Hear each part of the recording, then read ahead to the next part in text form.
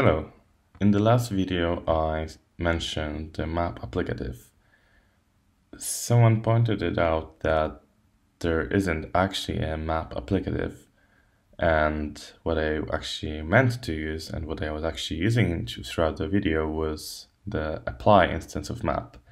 So in this short video I'm going to show you why map doesn't have an applicative and what it has instead. What's the difference between applicative and apply? So in order to be a full applicative, we need to implement a few methods. We need to implement methods for the type class, for our type. And in the case of applicative, that's map, which is by default implemented by a combination of the other two. So I'll just remove it for now. We have app, which takes two maps and basically joins them together and applies the function from one to the value in the second.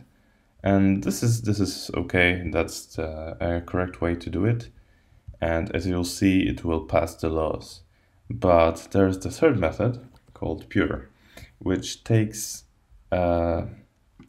an A, which is going to be the value in our map, and creates a map out of it. And it turns out that without anything extra, we cannot implement this. We could just do a map empty, but that is definitely not going to pass any laws. So what else can we do? We can have a monoid instance for the key, because we get that from the type parameters of the instance, as that's not part of the method pure.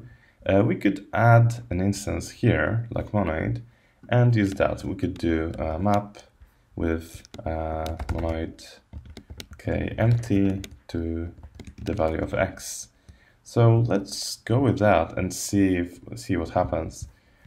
So let's try to run the law tests for that instance. And when I run that, I can see some failing tests. So something is definitely wrong. And basically, a map with a key was expected and an empty map was received. Let's just make sure that if we override the map instance, the map method, it also fails.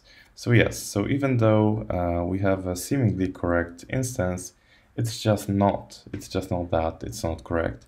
So we cannot use the monoid here to implement this. We can also try the empty map, but that is definitely also not going to pass the laws. So that's one way to do it. We can also not override the map method. This shouldn't change anything, but let's just run it for the sake of completeness.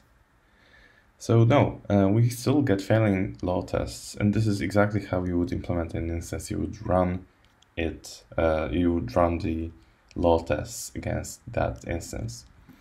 So if we cannot have applicative, what do we have? How did I do tupled in the previous video if I couldn't have this? So what we have instead, we don't have that monoid instance, we don't have pure, we just have apply. And now we need to implement map. And this is all we have. Now let's try to run the law test for that. And as you'll see, that instance is lawful. So yeah, this should be apply of map. But now you can see that everything passes, and there's not as many laws as we used to see, but at least all of them are correct now. So this instance is correct. This is just apply. So the difference between applicative and apply is that apply does not have pure. So it's just a functor, so just map, plus the app function or the tupled function, whichever we want. But we don't have pure, and that's enough for already quite a lot of stuff we can do. We can use plenty of operators, so I'll just remove this instance for now and use the one defined in cats, just because it's more efficient and it's usually better to use that.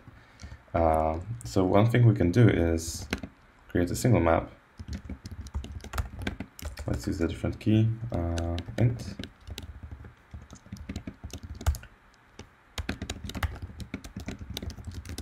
So something like that, and then another one.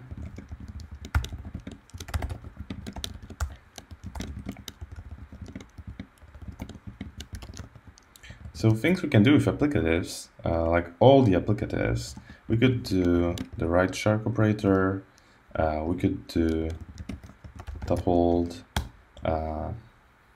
we could do map n,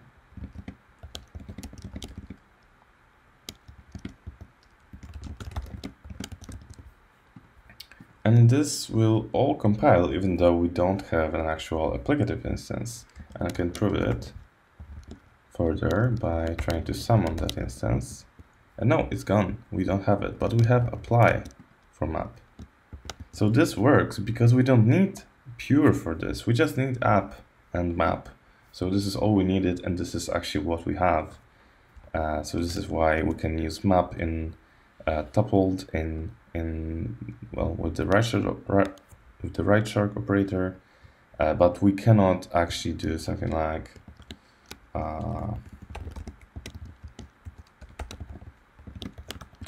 this. We cannot do this because there is no applicative instance. So yeah, this is it, and this is why the previous video is not completely correct, but I hope you can enjoy it, and you enjoyed this one anyways. So thank you very much for watching, and I still hope to see you here.